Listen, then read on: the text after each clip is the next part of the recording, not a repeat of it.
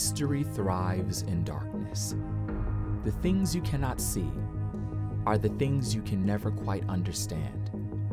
That's when fear sets in. How does fear change you? How does understanding change you?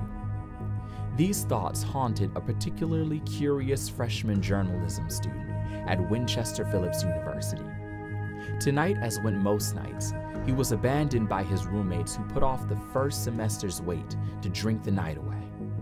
This future Carl Bernstein, as he imagined himself, decided to get an early start on the Winchester Journal assignment his editor had thrown at him. Most of the school's newspaper writers would have complained this weekend, but this kid was in his seventh heaven. Winchester's rush weekend was in full swing. Every fraternity and sorority used the week to finalize their list of pledges, and the parties were a final celebration. A college newspaper job was his dream all throughout high school, and it was rare for a freshman to have this much freedom. He was the youngest editor of his high school's newspaper and the first to be African American.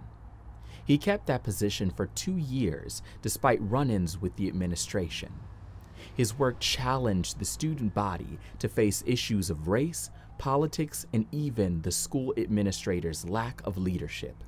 Luckily, at Winchester Phillips University, this young journalist had the support of a scholarship from the journalism department and an application that spoke volumes. The dean of the department hailed his application as, quote, one of the best of the last decade, unquote, and, quote, proof that a new generation of insightful journalism was approaching, unquote. The Winchester Journal took notice, and before he knew it, the future Carl Bernstein was writing fiery pieces for the journal. The beeping sound of GarageBand echoed through the empty 403 Troutfisher Hall, alerting him that the mic was hot. While most of the student journalists typed out their notes, he recorded his thoughts to help fuel the writing process.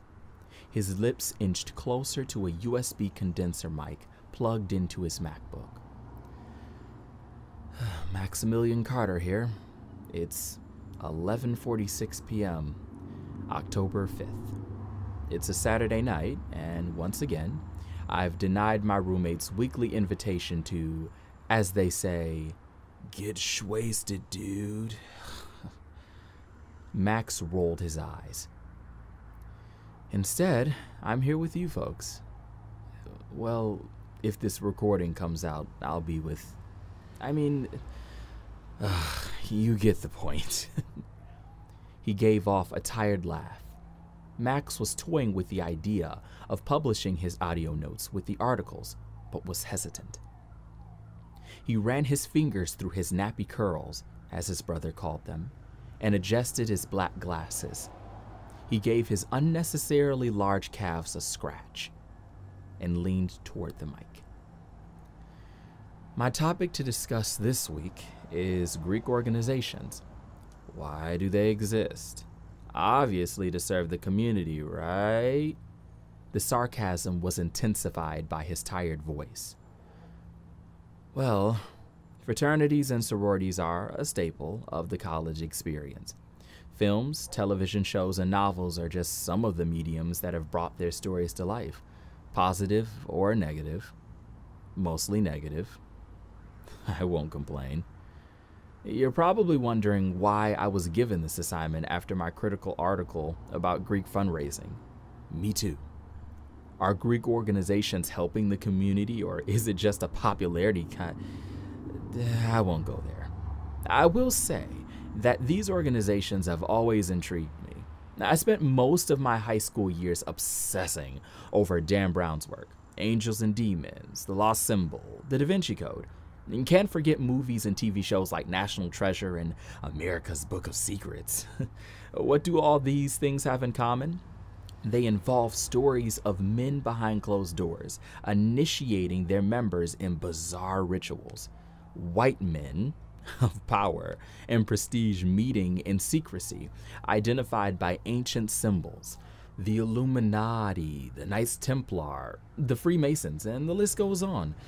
Obviously, college Greek organizations are quite different, very different actually, but there's a similarity: the secrecy and the ritualistic initiations.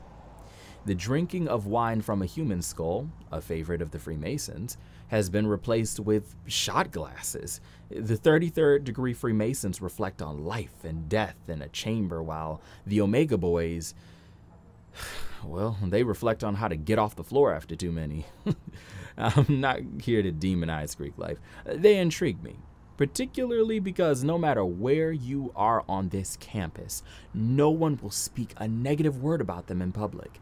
Not to mention the idea of hazing, a group of young men and women bonding through the act of communal torture. Yes, I said it. What an insane concept, but interesting enough for an investigative journalist like me. He laughed. I'll never know what happens behind the walls of those houses. Well, a slight smile grew on his face. Maybe I will. Chapter 1. The Omega Psi Beta house on Martin Street was in a complete frenzy. The fraternity's rushed process was coming to an end, and the final initiation was at play. This tradition was a final challenge known as the 4 Points. The infamous challenge, or hazing as critics called it, involved pledges running to 4 main points in the Omega house. They ran from the foyer, around, and back. At each point, the pledges consumed excessive amounts of alcohol with an especially strong shot laced with a secret ingredient at the 4th point. The 4th point is where the pledge's future big, their mentor, would create a concoction that would truly test their ability to stay off the floor. All this occurring in the midst of a lively crowd of onlookers.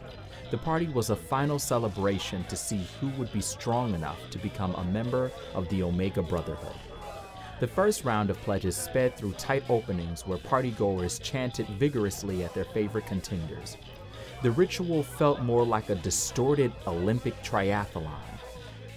At the 4th point, the first batch of pledges began guzzling down liquor. The midnight cutoff was coming soon, so the stragglers sped from the 3rd point before their chance ran out. 3 of those stragglers were Evan Saunders, Parker Lawson, whose brother was the fraternity's vice president, and Antonio Ricci. Evan was the shortest of the bunch, but Antonio reminded him that his long James Bay hair made up for it in the ladies' department. Parker and Antonio were the giants of the friend group, as Evan called them. Parker was 6'1" with light brown hair and blue eyes, and Antonio was the same height with dirty blonde curls on top, sides faded, and blue eyes. The 3 amigos, as some of the brothers called them, were the greatest contenders. Parker, because of his blood connection, Evan, because his brother Calvin went alum after graduating as president, Antonio, or Tony as they called him, had made quite a name for himself. He was accepted to Winchester on a presidential scholarship and was one of the medical school's brightest freshmen. He knew that if he could get into Winchester's most well-known fraternity, his job opportunities and connections would be golden. Unfortunately, Antonio was falling behind. The alcohol was getting to him, and he had stumbled to the floor multiple times. People in the crowd helped pick him up and playfully shoved him forward. Someone yelled, "Don't screw the pooch, Ricci." A Delta girl in the back called out, "Ricci, if you can finish this, I'll be your prize tonight." Laughter erupted from the crowd.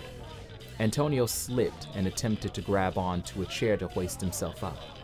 His body was almost limp and his eyes had lost their charming luster. One of the members from an opposing fraternity snatched the chair and Antonio stumbled to the ground. "Get up, Omega boy, get runner or get wrecked." A group of other guys around him began laughing and taunting him. Evan, who was almost to point 4, heard the fall and turned back. Reluctantly, he ran back and hoisted Antonio up and carried him through the crowd. He smacked Antonio in the face and shook him. "Come on, Tony, don't screw yourself. Don't be a pussy. You're almost there." Antonio gave a slight nod and stumbled along on Evan's arm. They both hurried toward the door to a back room where the .4 concoctions had been set. Parker was just finishing his drink and stormed into the next room. The roar of the crowd muffled as Evan pulled Antonio through the door and snatched the shot glass with his name on it. Evan inhaled the drink and slapped the table to get Antonio's attention. "Dude, snap out of it and drink the damn shot. We got like 4 minutes." Antonio shook his head in an attempt to snap out of his trance and fumbled through an array of empty shot glasses. All he could see was a fuzzy blur as the room spun. He gripped the table and tried to find the shot with his name on it. Antonio lifted it and drank it down. His eyes squinted hard from the strength of the drink. "Hurry up or I'm leaving you," shouted Evan. Evan turned around and made his way toward the door. Antonio yelled, "Wait!" and struggled to make his way to the door. Suddenly, he felt a light chill run through his body, and his limbs began to lose feeling. He tried to grip the table's edge, but his hand gave out, and his body began to fall. In that single moment, Antonio felt the room blur to darkness. His head slammed against the table, and his body hit the cold floor. Evan felt as if time stopped. He turned around and saw Antonio, and his eyes shot wide. He ran to him yelling, "Tony! Tony! Oh my God, are you okay? Tony, can you hear me?" Evan yelled toward the other room, "Someone help! Seriously, Tony is hurt!" A crowd of pledges that had finished stormed in with partygoers following. One of the pledges pulled out his iPhone and started filming, discreetly. Parker shoved his way to the front and kneeled down in front of Antonio. "Shit. Tony, dude, get up," said Parker. The crowd grew silent and the music disappeared. One of the pledges called out, "Oh shit, he looks dead as fuck." Parker looked over at Evan. "What happened?" "I don't know. I told him to come on, and the minute I turned, I heard a loud bang. I think he hit his head," Evan responded. "I gotta call my brother," Parker said. A pledge yelled out, "Shouldn't we call the cops? He looks trashed, and not in a good way." "What? And get arrested? Someone call Chad," said Evan. Evan thought long and hard about the possibility of police involvement, but also feared for Antonio's health. It was an inner battle laced with anxious thoughts that started to make his hand shake. He tried to ball them up to make it unnoticeable. Parker pulled out his phone and called Eric. One of the other pledges called Chad, the fraternity's president. "Eric? Hello? Listen, we got an emergency at the house. Come back now," said Parker. "Chad just said he's on his way from the Sigma house. He'll be here in 2, said one of the pledges. Parker hung up the phone and pulled Antonio on his side. "Maybe he's just a little out of it. My friends on the rugby team knock their heads in all the time," said the fraternity brother that pushed him down earlier.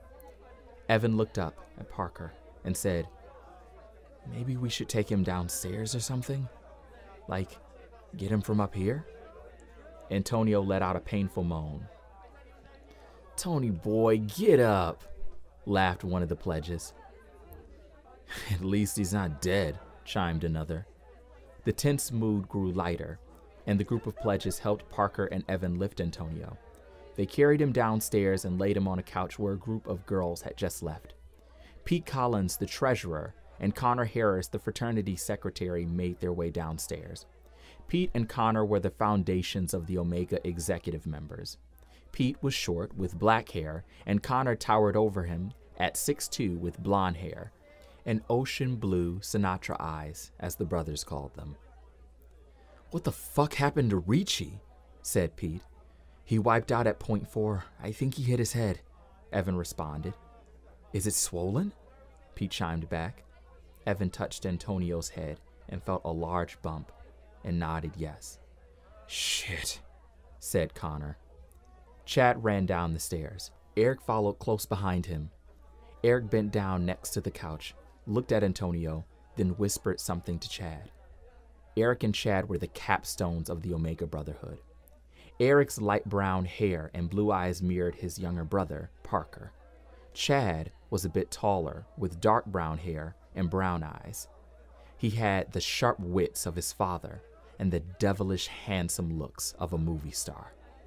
The brothers were exchanging nervous glances when suddenly Antonio let out another moan and grew silent. "Should we, call the police? He could get brain damage," said Parker. "No, I'm not having a bunch of cops in here. Plus, how are we gonna explain this to them?"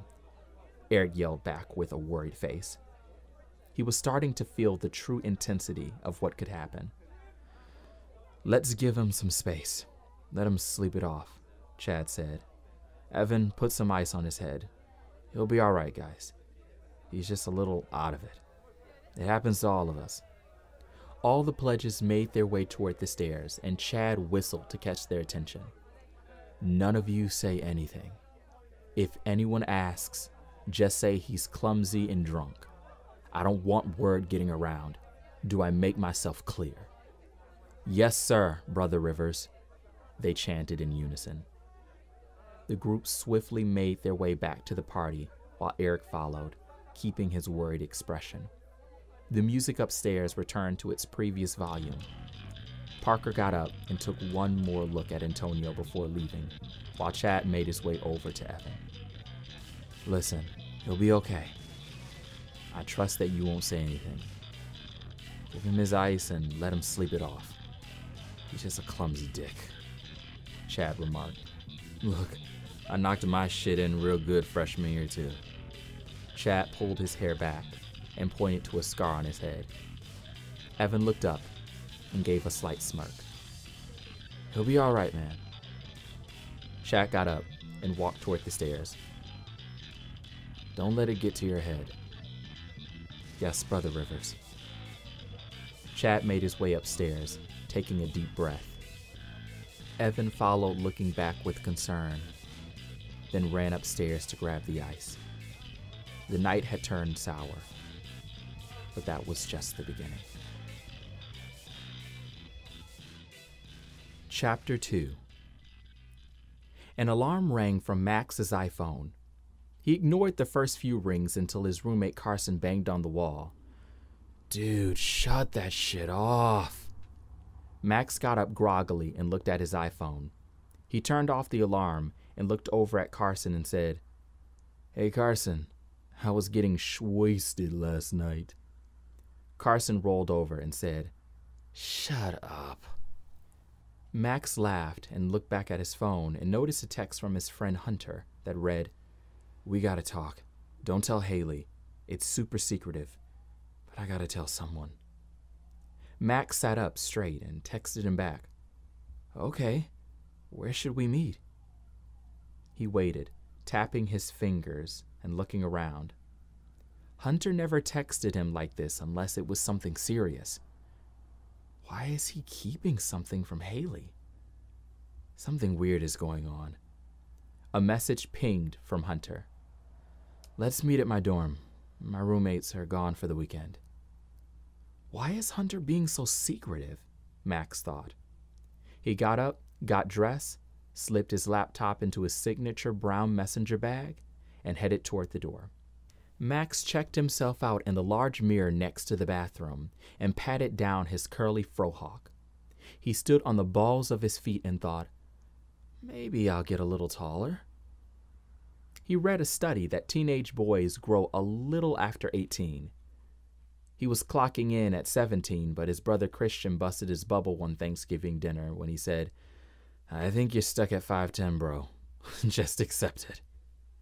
Hearing that from someone that was 6'2" didn't make Max feel any better. He pulled his cross necklace from under his hoodie, and on the way out, he ran back to the room and asked Carson, "Want anything while I'm out?" Carson leaned up, his eyes crusted, black hair messy, and face disheveled. "No." Max smiled and closed the door. On the way to the tower, the largest residential commons on campus, he took out his phone and opened Twitter. Hunter didn't tell him, but he had a hunch that his friend was pledging a fraternity. One big clue was the fact that Max asked him to hang out last night, and his excuse was, "Sorry, I have a meeting with my Young Athletic Professionals Club." Hayley texted Max last night and said she saw Hunter heading toward Fraternity Sorority Row. Hayley lives in Lincoln Hall on North Campus and had a direct view of Martin Street. Max found it interesting that Hunter was conveniently on Martin Street the night of the Omega's big party. He had no idea what happened between those walls, but everyone on campus knew it was happening. It's the last party before the fraternity announced their new members. The Winchester Journal publishes a full-page ad where the fraternity includes headshots of the new brothers in their signature maroon blazers. The blazers were worn by the new members on their first day on campus as members of the Omega Brotherhood and during special events. The maroon blazers are a symbol of the campus hierarchy. To wear one meant that you had been through insane trials and tribulations. People respected the blazers because if you did what it took to get one, you were forged in fire. Max typed Omega Winchester in the Twitter search box, and nothing came up. He swiped through the Winchester Secrets page, and nothing there either. Wow, they keep this party wrapped tight, don't they? Max almost gave up. He was getting close to the tower's side entrance when he found a page that belonged to Rami 626. Max was attracted to the post because it had the tag words Omega and exposed. Max clicked on the post and it read, "Someone in the Omega party last night filmed this. Click the link to watch. We have to expose this college cult. Someone could have died." Max was hesitant about clicking sketchy links. The profile picture was the Guy Fawkes mask. This guy is either a creeper or a future activist. Guess I'll find out, Max thought. He clicked the link, which took him to a Reddit page with a video attached. He clicked on the video, and when it opened, Max's mouth flew open. The video showed Antonio Ricci looking lifeless on the floor next to a table. The camera panned up and showed Parker Lawson shoving his way to the front of the crowd, kneeling and saying, "Oh shit, Tony, dude, get up." Evan Saunders was heard in the background explaining what happened to Antonio. Someone mentioned that they should call the cops, and Evan responded, "What, and get arrested? Someone called Chad." Suddenly, the shot flipped vertical, and the video ended. He probably made the call, Max thought. There was something familiar about the voice that said they should call the police. It was muffled, but Max swore it sounded like Hunter. Evan walked in the Omega house, and it was silent. Everyone is still sleeping, he thought. He walked through the foyer past a large wall of framed images of the current brothers in their maroon blazers. Once he got into the living room, he saw that the cups and chairs were gone. The normal furniture was back in its rightful place, like the party never happened. He walked into the back room where the incident happened and felt a chill run down his spine. Evan made his way downstairs and saw Antonio on the couch. Walking over to him, he noticed vomit on the floor, and his hand dropped off the side of the couch. Evan leaned down and tried shaking him. "Tony? Tony, wake up! Dude, wake up!" He pushed against his chest and shook him again. "Tony?" He checked his pulse. Nothing. Evan's eyes grew wide, and he placed his hand under Antonio's nose. No breath. "Oh no, oh my God, Tony, wake up, wake up!" He shook him again and pressed against his chest. Evan started hyperventilating and ran upstairs yelling, "Help, help, somebody come downstairs." He ran back to Antonio and heard the quick patter of footsteps charging toward the basement. Pete and Connor rushed downstairs and saw Evan in tears pressing on Antonio's chest. "He won't get up. I can't find a pulse." Pete ran over and checked his pulse and felt nothing. "Oh my God, he's unconscious," Pete said. Evan pulled out his phone and started to dial 911. Pete looked over and said, "Hey, what are you doing?" "Calling for an ambulance," Evan responded. "The cops will come too. We can't have them in here. I'll drive him to the hospital." Evan looked reluctantly. "This is serious. We can't worry about—" Evan cut him off and said, "We can't have them in here. Period. I'll drive. Help me get him upstairs." Evan wiped his tears and grabbed one side of Antonio. Pete grabbed the other. They lifted him and stepped around the vomit and walked toward the stairs. Pete turned to Connor and said, "Get some pledges to help with cleaning up down here, and we'll take him to Foster Hill. Keep your ringer turned up." "Got it. Take care of him," Connor responded. A couple of members had crowded around the door at the top of the stairs and stared down at the scene. As Evan and Pete carried Antonio up the stairs, Connor grabbed Evan's shoulder and looked him in the eyes. "He'll be okay. We've seen this before," Connor said. Evan looked at Pete, and they both shared a look that spoke louder than words. This is different. Max knocked on the door of dorm 808. The door was covered in Hamilton-themed door decks. Max tried to convince his RA to make Da Vinci Code-themed door decks for the spring semester, but she thought it would be, quote, too dark, unquote. Max was not pleased, and the Hamilton door decks before him made his feelings about door decks even worse. She said no to musicals, too. Who doesn't like rapping founding fathers? The door flew open, and there he was, Hunter Toberski, the tall, ginger lover boy of the tower. Max always said that he's what it would look like if Cameron Moynihan and Logan Lerman had a love child. Hunter had green eyes, and his freckled arms were on full display in his St. Matthew High School cross-country tank shirt. Unfortunately, his boyish charm was non-existent at the moment. He looked as if he'd seen a ghost. "You look like death," Max said honestly. Hunter rubbed his eyes and motioned for him to come in. "I feel like it too," he said, as he plopped down on his futon. Max took a seat on a beanbag chair next to a wall of movie posters.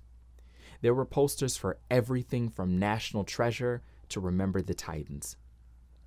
Max looked up and smiled at the Angels and Demons poster he bought for Hunter's birthday. The one thing they had in common was an intense love for that film. Max had seen Hunter reading the book in the lunchroom sophomore year of high school. He sat down and started a conversation with him, and they became instant friends. "I feel like shit," Hunter moaned in a deep, groggy voice. "You look like it too," Max chimed back. "Shut up, dick," Hunter said, laughing. Max laughed, then looked at his phone and grew serious. "Hunter, I have a bad feeling about what you're about to tell me." Hunter looked at Max and slumped down with his hands clasped. He took a breath and said, "Max, you can't tell anyone what I'm about to tell you." Evan sat in the lobby of Foster Hill Hospital twiddling his thumbs and looking up at the nurse's station, hoping someone would come out. Hopefully with good news. Evan didn't tell Pete, but while going to the bathroom, he snuck and called Antonio's parents. They said they would rush to Winchester as soon as possible. Evan looked at Pete with eyes searching for answers. Pete gripped his shoulder and said, "Breathe." Evan closed his eyes, took a couple of deep breaths, and looked back at him. "Pete, you're a pre-med student. Is it bad?" Pete cracked his knuckles and took a breath. He's not in a good place. I'm not a doctor yet, and God knows I shouldn't diagnose him, but let's just try to stay level-headed, okay?" Evan nodded and closed his eyes until he heard a door whip open. "Evan?" He looked up, and it was Antonio's parents, Leonardo Ricci and Vanessa Ricci. They rushed over to Evan, and Vanessa hugged Evan with all her might. There wasn't a question of who Antonio got his features from. Vanessa was a hauntingly beautiful mirror of her son. She had long, curly blonde hair and blue eyes. His father, Leo, had salt and pepper hair and a full beard. Antonio got his gentleness from his mother and his handsome charm from his father. That charm was not on display when Leo walked up to Pete. "Where is he? Where is my son?" Leo asked. Pete got up and extended his hand. "Hello, Dr. Ricci. I'm Pete Collins, the Omega Treasurer." Leo looked down at Pete's hand, then back up at him, straight-faced. Pete awkwardly lowered his hand. "What happened to my son?" "Sir, I assure you," Leo cut him off, "I know what happened at that party. If he doesn't come out of this normal, we're going to have a problem." Pete looked at Evan, and Evan avoided eye contact. Vanessa noticed a female doctor walking their way. She extended her hand and greeted both Vanessa and Leo. "I assume you're Antonio's parents?" "Yes," Leo responded. "Where is my son? Is he okay?" Leo asked with a stern but concerned tone. "Sir, I feel that I should share this information with you and your wife in private," the doctor said. Vanessa looked at Leo with tears in her eyes. Leo took Vanessa's hand, and they followed the doctor to the back. Hunter leaned over Max's shoulder and watched the chaos unfold on the iPhone in front of him. He heard his voice echo from the background, and suddenly the video turned vertical and stopped. Hunter leaned back and closed his eyes. "Hunter, this isn't good," Max said. "I know," Hunter said as he opened his eyes. He looked at Max and said, "Hayley probably knows." "Yeah, probably." "Maybe we should meet together. That way I don't have to explain this twice," Hunter said. A knock came from the door. Max and Hunter looked at each other with question marks written on their faces. Hunter got up, walked over, and looked through the peephole. He looked back at Max with a surprised face and opened the door. Hayley Rodriguez walked in wearing her nasty woman t-shirt, which meant she was about business. She was around Max's height with long, beautiful brunette hair, light brown skin, and strong cat eyeliner. She was a perfect combination of brains and beauty, but made it clear that she didn't have time for college boys. The world won't save itself. She met Hunter and Max during junior year of high school during the March for Our Lives protests. She was proud to be the first of her immediate family to go to college and the first Latinx student to receive a full ride to Winchester from their high school. She was one of the only people of color in the School of Art and Design. "She's the sharpest knife in our drawer," Max always said. "We gotta talk," she said as she welcomed herself in.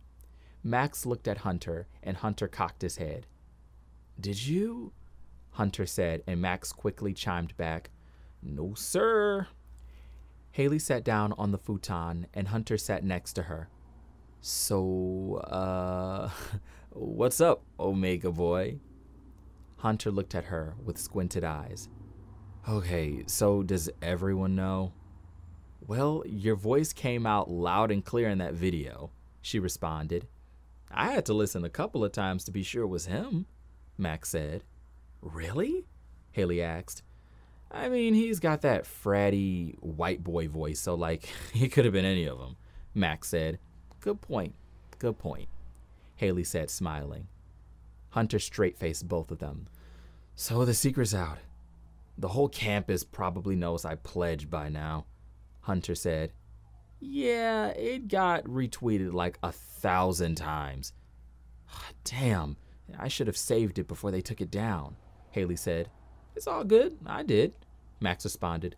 "Of course you did, Sherlock," Hayley said with a calming smile. "So, like, what does this do to the pledging process? Wait, The article. Max, are they publishing it? Hunter asked. I got a text from our assistant editor. I'm not supposed to know this, but apparently our editor pulled it 5 minutes before I got up here. At the request of Chad Rivers, Max said. Hunter's eyes grew wide. Oh, shit, Hayley said, sitting straight up. He pulled it? Hunter said. Ain't it crazy that the pledges find out through an article with everyone else?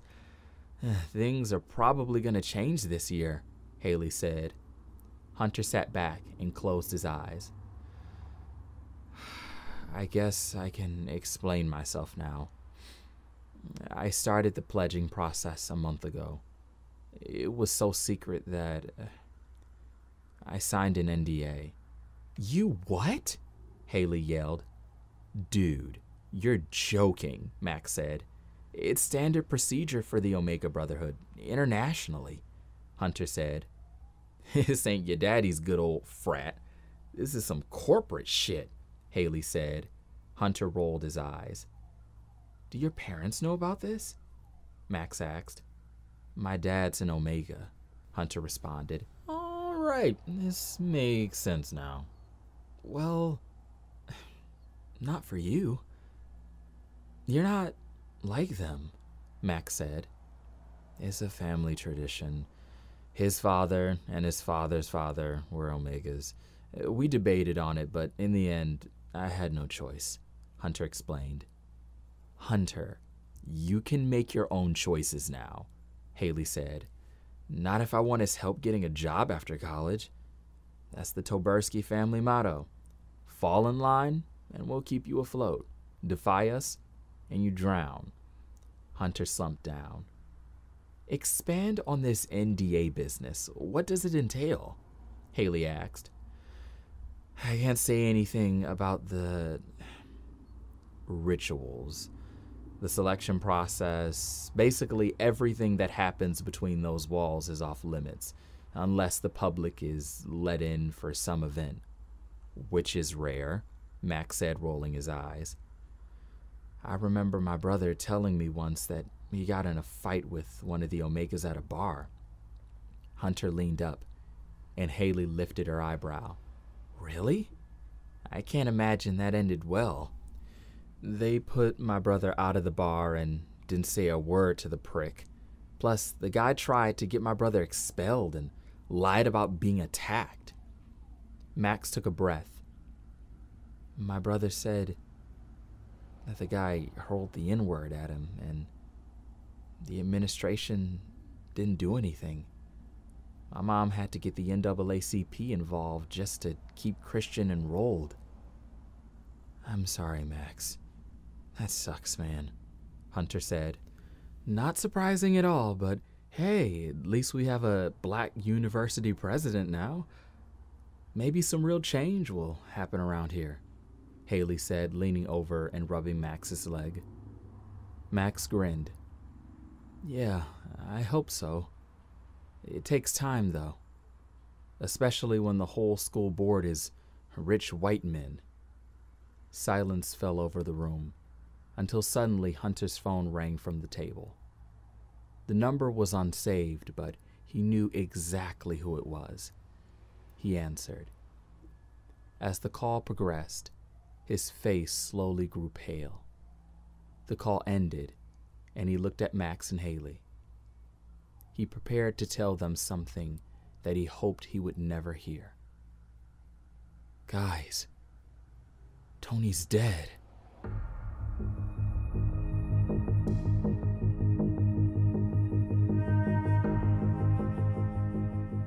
This is HAZE Book One, an audiobook fiction podcast in 6 parts, written and narrated by me, Darius Buckley. For more information about HAZE, visit dariusstorylab.com/HAZE.